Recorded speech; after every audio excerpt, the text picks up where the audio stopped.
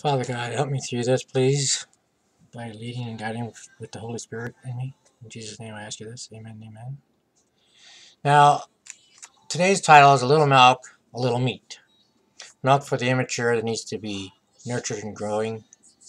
Meat for the more mature. John chapter 14. I'll be reading from it first here. And this is Jesus talking, just so you know. Verse 1. Let not your heart be troubled. You believe in God, believe also in me. In my Father's house are many mansions. If it were not so, I would have told you. I go to prepare a place for you. 3. And if I go to and prepare a place for you, I will come again and receive you unto myself, that where I am, there ye may be also. Some think that when we pass on, we're just stuck in a grave. Our souls are down here, waiting for a resurrection. Whereas as we pass, and we take our last breath on earth here, we take our first in heaven. As you see, that where I am, there you may be also. This is Jesus telling us this. Not man. God himself. 4. And whither I go ye know, and the way you know. 5. Thomas saith unto him, Lord, we know not whither thou goest, and how can we know the way? 6. Jesus saith unto him, I am the way, the truth, and the life. No man cometh unto the Father, but by me. 7. If ye had known me, ye should have known my Father also. And from henceforth ye know him, and have seen him. Now, verse 8. Philip saith unto him, Lord, show us the Father, and it sufficeth us. 9.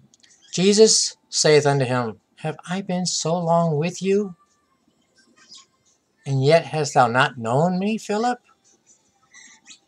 He that hath seen me hath seen the Father. And how sayest thou then, Show us the Father? You see, Jesus and the Father are one. So we've seen Jesus, we've seen the Father.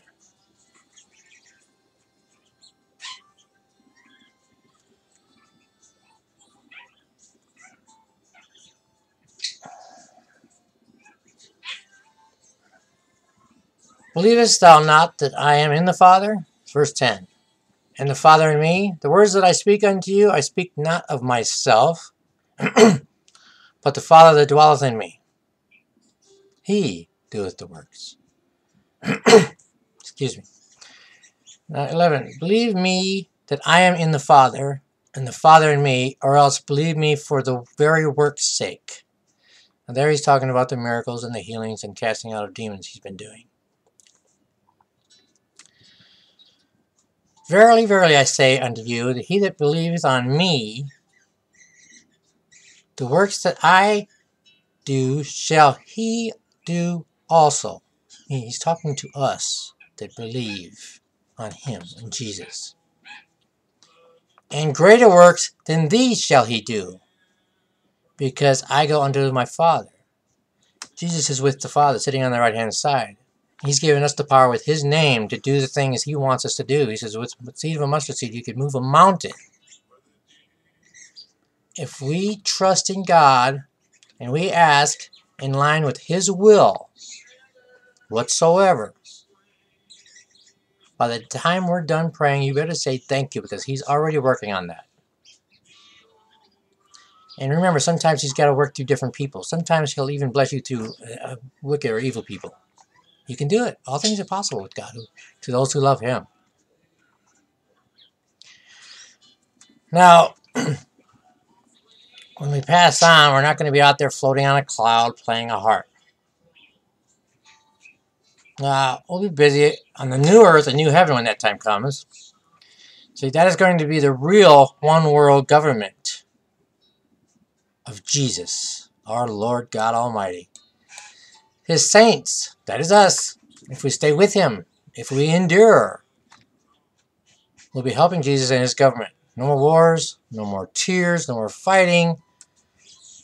Now, I can't tell you exactly what it would be like. But it's going to be, all I know is it's going to be awesome and well worth whatever tribulation and suffering we do here. For since Jesus suffered so great and death also for us, can we not suffer for the one who loves us so much? Do we love him enough to suffer for him? It's up to us, people. It's up to us. Now, Revelation chapter 21, to prove my point about the new earth, the new heaven.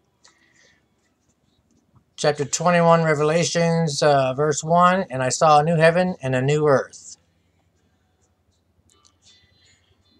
For the first heaven and the first earth were passed away, and there was no more sea.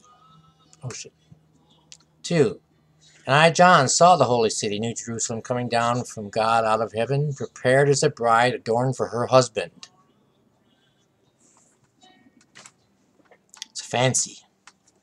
It's all slicked up. It's all shiny. It's all brand spanking new, like a bride is for her husband.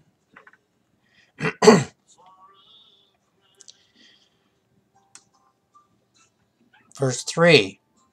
And I heard a great voice out of heaven saying, Behold, the tabernacle of God is with men, and he will dwell with them, and they shall be his people, and God himself shall be with them, and be their God. I don't know about you, but I think that sounds pretty awesome.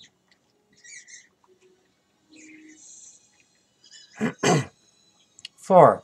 And God shall wipe away all tears from their eyes, and there shall be no more death, neither sorrow nor crying, neither shall there be any more pain, for the former things are passed away.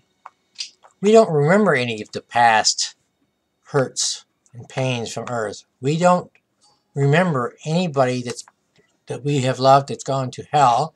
We don't remember the people that are down below. We are a new being as we get up there. Now, there was another sermon of mine that our loved ones in heaven cannot speak to us. They can speak to Jesus to speak to us, or we can speak to Jesus to speak to them, but they can't talk to us. They're there, and they're happier. And one day we'll meet them there if we endure to the end. If we endure to the end. Now verse 5. And he that sat upon the throne said, Behold, I make all things new. And he said unto me, Write, for these words are true and faithful. 6. And he said unto me, It is done. I am Alpha and Omega, the beginning and the end.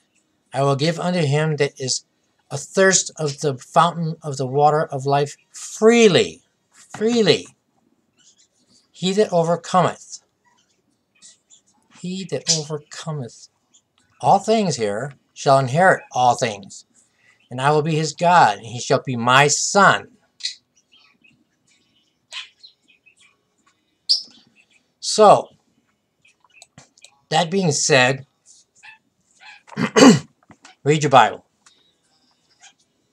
Build up your strength in God's words. God's words are sharper than any two-edged sword.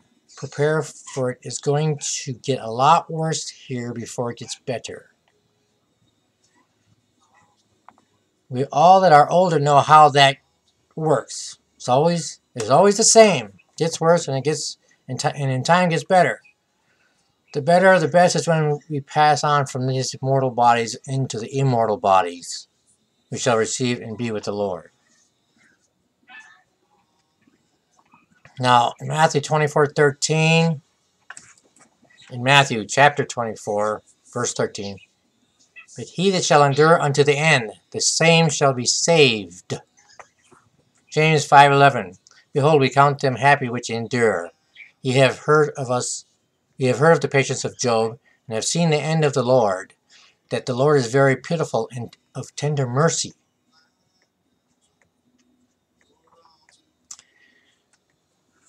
So, I have to say, hallelujah to the Lord God Almighty. He's awesome. He's full of mercy and love, but he means business when he tells us how he wants us to live.